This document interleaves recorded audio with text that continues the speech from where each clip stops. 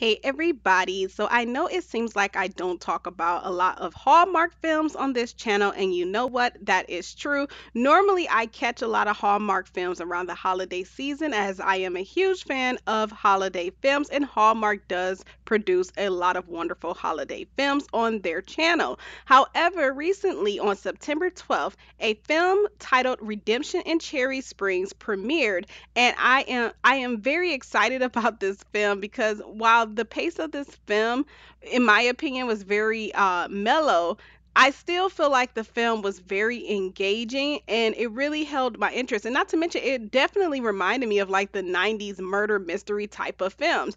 So, with all of that being said, according to Google, the film is about a reporter by the name of Melanie who heads home after the fallout from a story, and much to the dismay of a local detective, uses her skills to get the truth when a friend disappears. So Melanie is the main character, and she is basically like an investigative journalist. And in the town that she was living in, what drove her back to her hometown was the fact that she had this story, and there was a lot of controversy surrounding that story. And I believe she was even getting threats for her life because of it. So with that being said, the actress Rochelle Aites plays the main character Melanie.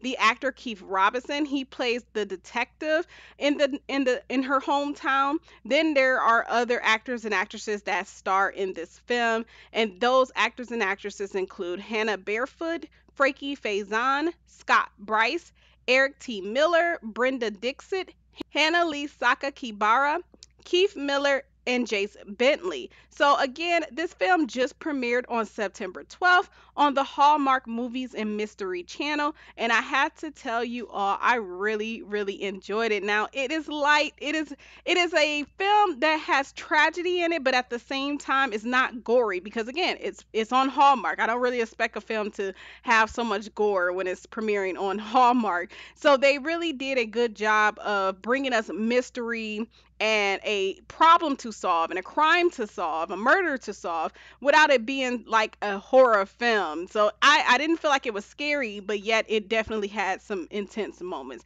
And I really just enjoyed it. It was just something to kick back and watch. And it brought me back to like the 90s where films didn't overdo it with all the fancy editing and special effects. It was just simple. It was very simple, small town mystery murder situation.